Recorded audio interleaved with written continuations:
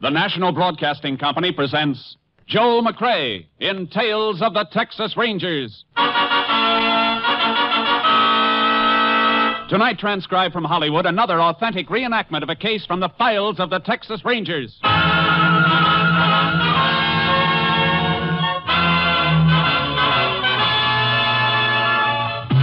Tales of the Texas Rangers, starring Joel McCrea as Ranger Jace Pearson. Texas, more than 260,000 square miles, and 50 men who make up the most famous and oldest law enforcement body in North America.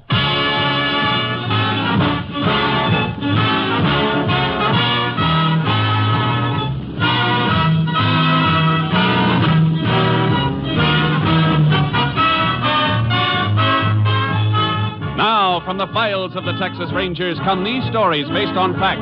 Only names, dates, and places are fictitious for obvious reasons. The events themselves are a matter of record.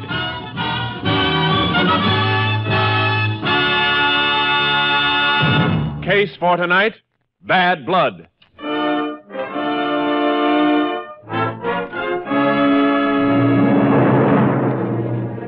It is 7 p.m., September 14th, 1950. In an isolated house trailer in the fields on the outskirts of Cheney, Texas, Joe Prager, an aircraft worker, is packing a suitcase. There is a knock on the trailer door. Just a second. Howdy, Joe. Oh, howdy, Russ. Ain't you going to ask me in? Yeah, sure. Come on in. See you packing already. That's right. What's on your mind, Russ? Well, Joe, I figured 2 weeks is long enough for old friends to be mad at each other. I come to ask you to shake hands. You know, now that you're here, I can't figure just what we've been mad about. Ain't anybody I'd rather shake hands with than you, Russ. You're my boy. But we ain't never going to talk politics again. Oh, that's a deal. I didn't want you to leave feeling sore at me. Why you going, anyhow? Why you pulling out? Your job's solid. You're needed here. Well, I didn't want anybody to know about it yet, but looks like I'm needed someplace else, too. Huh? Here, read this. Well, going back in the Army, huh? I didn't know you stayed on the reserve list. I'm on it, all right. You talked to him about this out at the plant. After all, you're married now, you got a kid, you're in essential work. Maybe you could get out of it. I thought about it, Russ, but, well, I don't want to get out of it. I got kind of a funny feeling about it, a feeling I've had ever since the kid was born. Like, well, maybe if I go again now, maybe I can help so he'll never have to go when he grows up. Yeah, I can't argue against that. Not with 2 boys of my own, one of them pushing 17. Ella and me are plenty worried about him with this Korea thing. Oh, don't let it get you down, Russ. Boy'll be all right. Say, I was just about to fix me some grub. How about joining me? Oh, thanks, but Ella's expecting me home. Say, where's Marge and the baby, anyhow? Oh, she drove the kid up to her mother's today. I got a week more before I report, and well, we sort of figured we'd go away someplace together, just the 2 of us, you know, till I have to leave. Yeah, well, when you pulling out of here? Tomorrow, when Marge comes back. Ella'd like to see you and Marge before you go. She's been beefing at me ever since you and me fell out. Yeah, Marge's been bulldogging me about it, well, too. Can't you come and have supper with us tomorrow before you go? How about that? That's the deal. Swell. Ella'll be tickled. Well, guess I better be getting home the old pay envelope. You need any help with anything? I mean, we got a few dollars for... No, thanks, Russ. We'll get by. Well, good luck to you, fella. We'll see you tomorrow, hmm? Sure thing, Russ. Say, if they had to draft somebody, why couldn't they take that brother-in-law of yours? Orville? That'd be giving aid and comfort to the enemy. Yeah. I know Orville ain't giving any aid and comfort to his department out the plant. If we wasn't short-handed, he wouldn't last 10 minutes. Well, good night, Joe. Good night, Russ.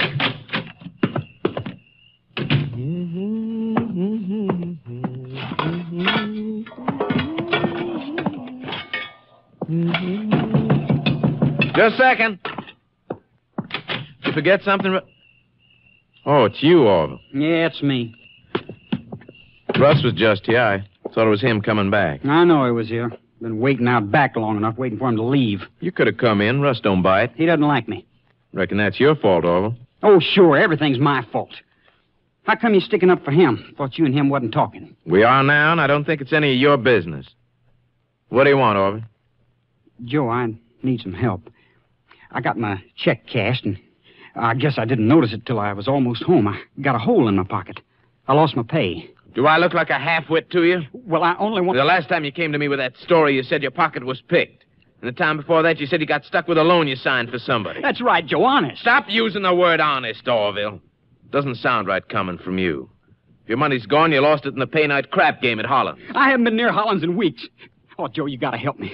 My wife will buck like a maverick under a branding iron if I don't bring some money home. You and Sis got some side money. I know you have. I ain't denying that, but this is one time you ain't dipping your hand into it. Yeah, take a look at this paper. Go ahead, read it. Drafted, huh? Going to play soldier again and leave my sister with a kid to take care of. She and the kid will be taken care of, Orvie. I'll see to that. You never had to give us anything, and you never will. Joe, I need money. And I ain't leaving here without it. There's nothing here for you, Orvin. Better try someplace else. I said I wasn't leaving without that money. Well, I reckon you'll be here a long time then, Orvin. You have to excuse me. I'm going to fix my supper. I ain't going to ask you again, Joe. Glad to hear. Just going to keep ignoring me, huh?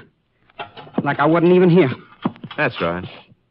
Maybe I can make you pay a little attention with this frying pan. Orvin, put that down. No, I'm going to help you dish out your supper like this. I told you I wasn't. I told you, Joe. I told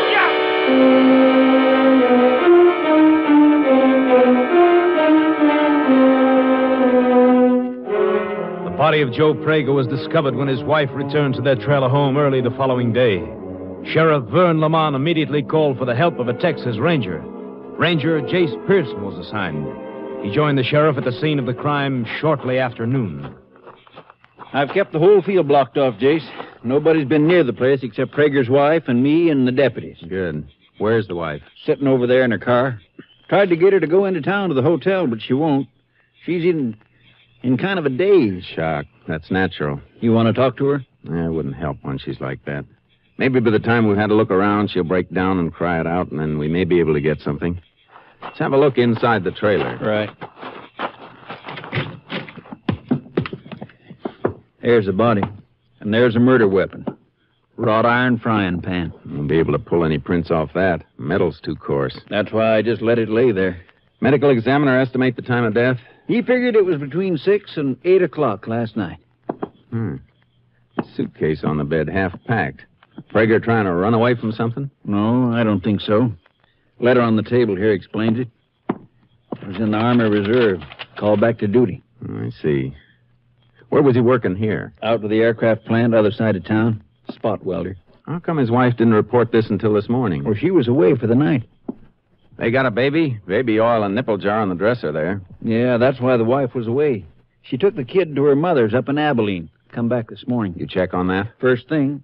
Got a list of eating places she stopped at both ways, and she gassed up at a mobile station in Abilene last night after she got there. It spots her away from here, all right. Let's check around outside. Right. Will it be okay for the medical examiner to move the body now? Yeah, I think so. How come they parked their trailer out here instead of using one of the parks near town? Save money, I guess. Rents are high with the plant working full blast. Gasoline lamp in the trailer for light, but what'd they do for water? Well, there's a well out back. Used to be a house here some time ago, but it was moved. They had everything they needed to get by. I see. Want to walk out to the road where our cars are? I can send one of the boys into the funeral home to arrange a pickup. All right. Wait a minute, Sheriff. Watch your feet. What's the matter? These car tracks up the road to the trailer. Prager's own car, I reckon. Same tracks all over the road from coming and going. Different tire pattern in a couple of the soft spots, though. Look here. Yeah. Overlaps most of the older tracks, but Prager's car tracks go over the strange tread once. Right here. Yeah, I see what you mean. Another car must have driven in here after Ms. Prager left yesterday. And that spot is where she drove over the tracks when she came back this morning. It's the way I measure it. And we can pull a cast off that tread. May help us run down the car. Hey, one of your deputies coming up the road now. Well, that isn't one of my boys. Why'd they let him in? I don't know. Hey, you! Yeah? How'd you get in here? I come to help my sister. Who is your sister? Marge, Prager's wife. He was my brother-in-law. That's why the deputies let me through. All right. Your sister's sitting in the car back there. Reckon she does need somebody with her at that. Thanks. Wait a minute. Yeah, Ranger? Walk along the edge of the road. Stay out of the tire tracks. Why? Because we're asking you to. Isn't that good enough? Well, I only asked you for a reason, that's all. What's your name? Orville James. You work with your brother-in-law? Well, yeah, sure. Out at the plant. Not in the same department, though. How'd you know your brother-in-law had been killed? I didn't know. Until I saw your deputies down by the road, and they told me. Isn't the aircraft plant working today? Yeah, sure it is. It's on the other side of town. What brought you out here now? I got a lift out during lunch to see my sister. That'd just about take your whole lunch hour. And more if you didn't catch a ride back right away. You make a habit of hitchhiking out here on your lunch hour? No, of course I don't. Then why'd you do it today? What are you asking me all this for? You trying to pin something on me? Reckon that's going to depend on how you answer. Come on, talk up. Well, I wanted to ask her about my mother. I knew that she'd been up home, see, and I wanted to find out how my mother was. I see. Your mother been sick? Yeah. No, she's been all right, I reckon. Then why the rush to get out here this afternoon? Why not tonight, after work? Because I wanted to come, that's all. Anything else you want to know? Yes, when did you see your brother-in-law last? I don't know, 3, maybe 4 days ago. Not yesterday? No. Not even at work? It's a big plant, Ranger. Joe and me didn't even work in the same building. What time did you quit yesterday? 5 o'clock. Then you weren't working between, say, 6 and 8 o'clock last night. No. Then where were you at that time? And who was with you? Well, I cashed my check at Holland's and then... And then what? Did you come out here? Yeah. What? I said yes, I come out here. I'd have told you before if you hadn't started to question me so funny. Why'd you say you hadn't seen Prager in 3 or 4 days if you saw him last night? I didn't see him last night. Listen, you just told us you I came told out you here I'd come out here, but I didn't see Joe. I changed my mind about going in because there was a car parked here. Joe had company. Well, that fits in, Jace. Those car tracks. Yeah, but it still doesn't tell us why Orville didn't go in. I'll tell you why, if you let me. I recognized the car. It belongs to Russ Newcomb. And I didn't want to go in while he was there because I didn't want to get mixed up in any argument. Who's Russ Newcomb? And why should there be an argument? Russ works out at the plant, too. Him and Joe had been friends, but they fell out a couple of weeks ago, hadn't been talking. Then why would Newcomb be visiting here? Why don't you ask Newcomb that? It took a long time for you to suggest that, Orville, considering that Prager's dead and you knew that there'd been bad blood between him and the man you say was here last night. I don't like to throw suspicion on a man for murder, Ranger. But you're mighty quick suspecting me. A man ain't likely to kill his brother-in-law. Newcomb had the reason, not me. Now, you're going to let me go to my sister, ain't you? Jace. All right, Orville, go ahead. Yeah.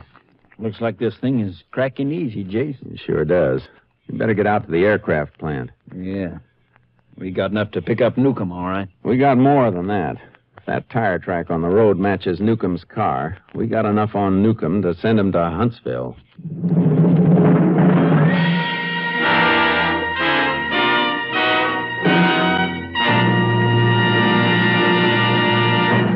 You are listening to Tales of the Texas Rangers, starring Joel McCrea as Ranger Jace Pearson. We continue now with tonight's case, Bad Blood, an authentic story from the files of the Texas Rangers.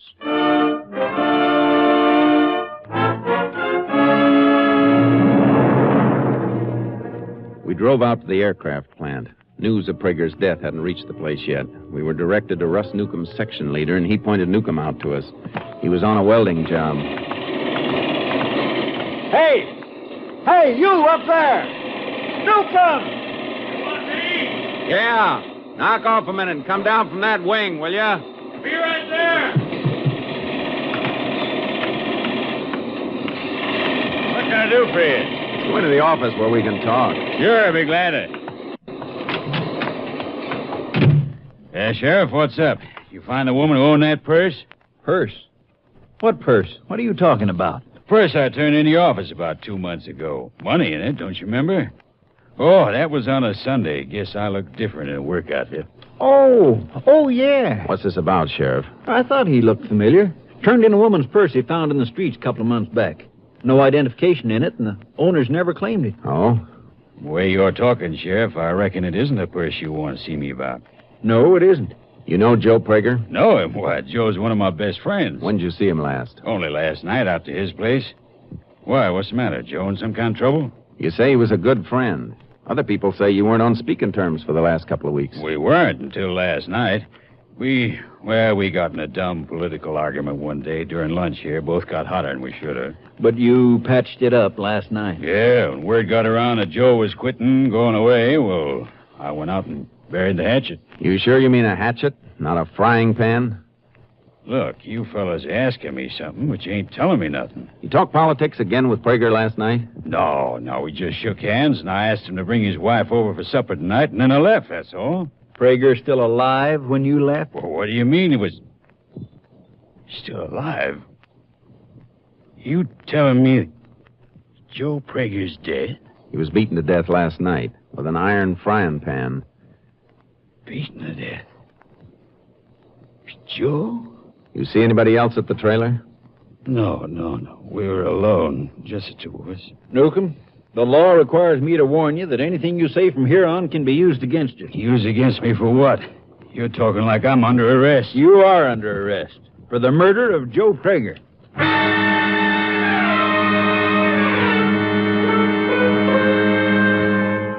We took Newcomb back to Cheney and locked him up. Meanwhile, Prager's body had been brought into the funeral home. I went over to see Mrs. Prager to see if she could give further verification of a quarrel between her husband and the man under arrest. Yeah. Joe told me that had some kind of an argument, but I didn't think it'd ever be as bad as this. I didn't think Russ would kill him. Why don't you leave her alone, Ranger? I'd already told you there was bad blood. Now maybe you'll believe me. Other witnesses aren't going to hurt anything, Orville. I'm all right, Orville. He's got to find out everything he wants to know. What else do they need to know? If you ask me, they got enough of a case right now. If we ask you. But so far, nobody has. And until somebody does, how about keeping quiet? All right. You're the law. Go ahead and make them miserable. I'm going over to Holland, sis. I'll be there if you want me. I'm sorry to keep after you like this, Mrs. Prager. Did your husband ever have any trouble with anybody besides Newcomb? No. Was he in fear of anybody, worried about anything? No. Well, he was worried at first when the Army letter came. But when we decided it was right for him to go, he didn't worry anymore. Just figured out things so me and the baby could get along. We even had a little money saved. We were going away together for a week. Just Joe and me. To the place we went on our honeymoon. We were going to have so much fun. Now I'll have to use that money to bury him. I'm sorry, ma'am. Why did Russ do a thing like this to Joe? Why? Why? I don't know, ma'am. I've never been able to figure out why men do a lot of things they do to each other.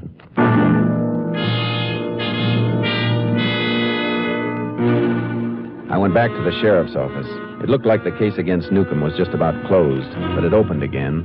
Opened wide when the sheriff showed me the personal effects that had been removed from Prager's body. Look at this, Jace. Bank book, isn't it? Yep, Prager's. It was in his shirt pocket. Take a look at that last line.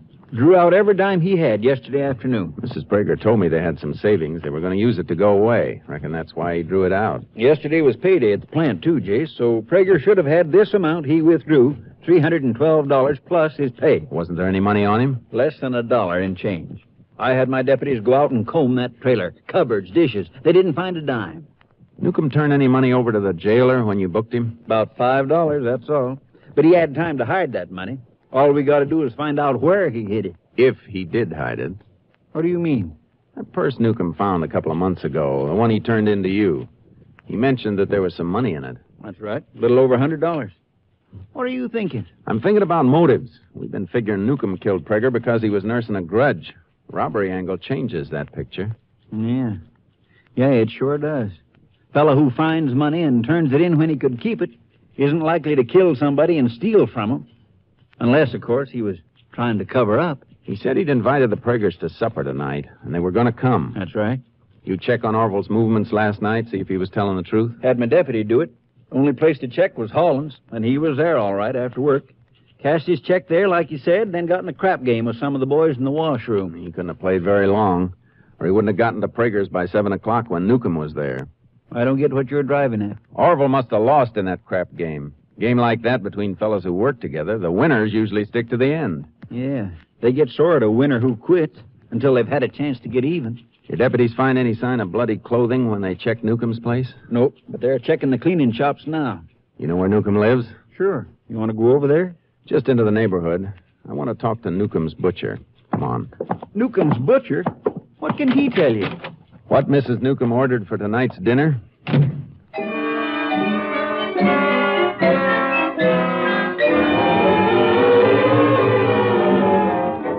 I saw the butcher, and his answer to my question pulled Newcomb back a step away from the electric chair. I got in my car and started to drive toward the field and Prager's trailer. You look like you learned something, Jace. I did. Mrs. Newcomb ordered stew meat yesterday for tonight's supper. She called up this morning and changed the order to lamb chops. 12 lamb chops. That mean anything to you? And changing from stew meat to lamb chops sounds like she was expecting company. When she orders lamb chops for her own family, she usually gets 8. I see. The other 4 chops could have been for Prager and his wife, then. I think so. And Prager was dead when she ordered them. Well, Newcomb could have told her to order them for a cover-up. Could have, but it's a little too smart. He didn't strike me as being that clever. Yeah, I'm going to go along with that. I think you're right. But what do you expect to find at the trailer? I don't know. I want to look around a lot more than we did before. I shouldn't have waited this long. Didn't seem to be any reason for it with the case we had against Newcomb. Well, there's a reason now. We need a new case, and I got a hunch which way it's going to point.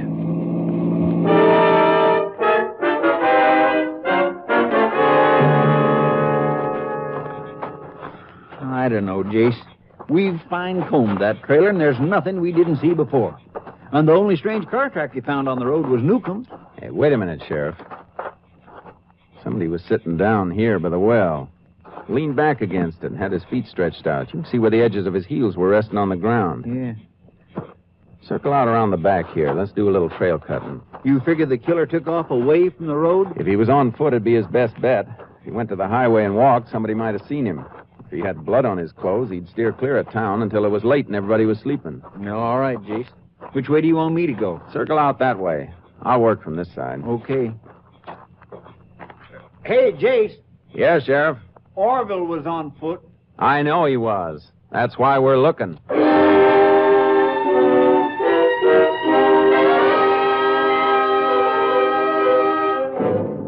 We found the trail just as it was getting dark.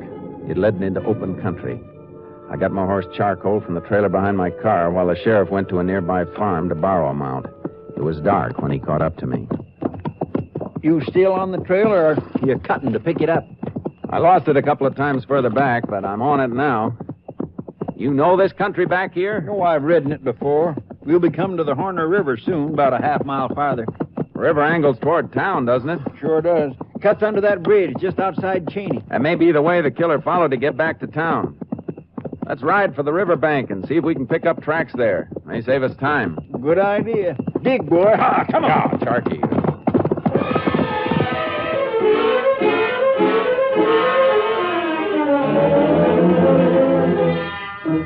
We found tracks on the bank, all right. Just a few that led to the edge of the water, and that was all. We cut back and forth on both banks for hours before we picked up a sign. He'd come out of the river on rock, and we barely spotted the place where he'd marked the ground again. That's it, all right, Jace. Same heel impression. He had us fooled for a while, all right. Now let's go. Come on, Charky. Yeah, come on, boy. What's that up there ahead? Looks like a shack of some kind. I don't know, Jace. Quite a few shacks in here along the river. A lot of deer around. Some folks keep places for fishing and hunting. His tracks lead right to it. Yeah. Get on, boy. Come on, Charky. Yeah, he stopped here, all right. Ooh. Flash your light on that door. Yeah. Yeah. Lock's been sprung. It's open. Yeah, he was here, all right. Left his marks in the dust on the floor. I guess nobody's been using the place for quite a spell. Yeah. There's something else, too. Footlocker here. Lock on it's busted, too. Shirts and jeans in there. I'd like to bet there's one set missing. Orville, or whoever it was, stopped here to change clothes. He must have known the setup. There's a funny smell in here, Sheriff, like the place been smoked up not long ago. There's something burning. Pot-bellied stove there. Yeah. Anything in it? Plenty. Clothes that didn't quite burn. Smells from kerosene he poured on him, but he came through the river so his pants were wet. Fire must have smoldered out after he left. Better pull those things out and see if we can save enough of them for identification. There's enough, all right. Look at this. Bloodstain didn't even wash off when he came through the water. We prove who owns these things, and we've got our man. We'll be able to prove it. Look. Shirt was bundled up with the wet pants, just enough to save most of the collar and this. Mm-hmm. Laundry mark. Let's get back to town.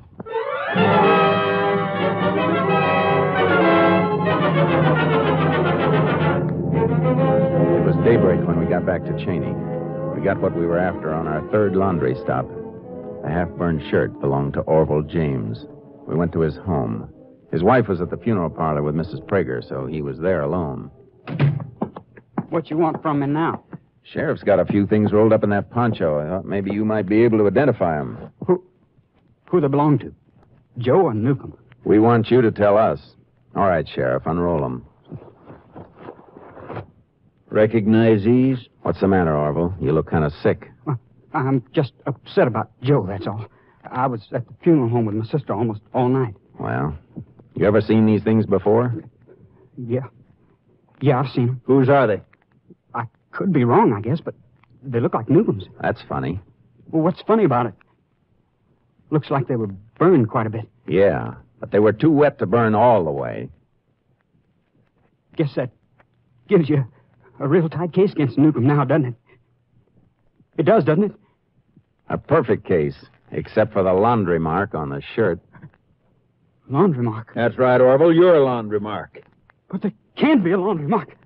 There can't be a laundry... Keep your hands off those things. You hurt him, Orville. Let me go. Let me go. Oh, my arm. You better hold still. Come on. Let's go. My wife. My wife always hounding me for money. Always screaming about how hard she worked. Always yelling about how she was running her hands scrubbing greasy work shirts. But she wasn't. She was sending them out. Laundry market. The lazy pig, I'll kill her. You're not going to kill anybody, Orville. Your killing days are over. Open the door, will you, Sheriff? Sure. All right, Orville. In the car. Let's go.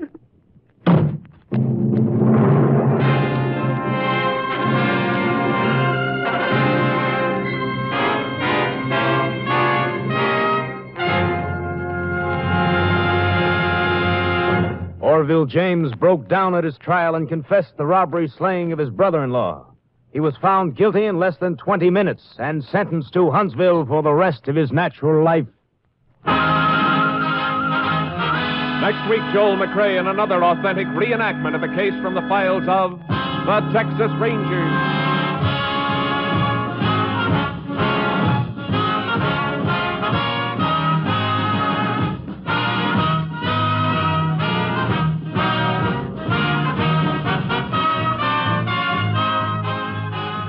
Joel McCrea is currently seen starring in the Universal International Technicolor production Frenchie. Tonight's cast included Tony Barrett, Paul Frees, Whitfield Connor, Sam Edwards, Parley Bear, and Barbara Luddy. This story was transcribed and adapted by Joel Murcott, and the program was produced and directed by Stacy Keats. This is Hal Gibney speaking.